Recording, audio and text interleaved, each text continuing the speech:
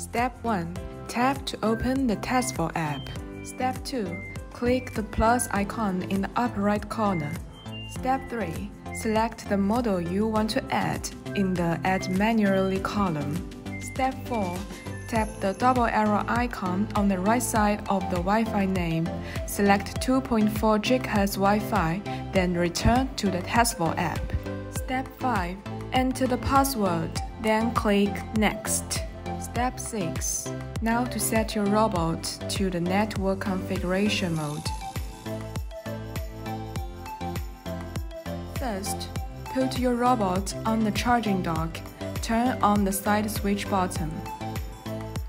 Long press the button on the top until you hear the voice prompt and see the Wi-Fi indicator flashing slowly.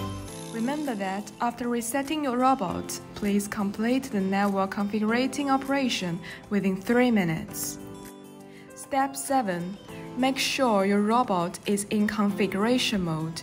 Check the prompt below and tap Next.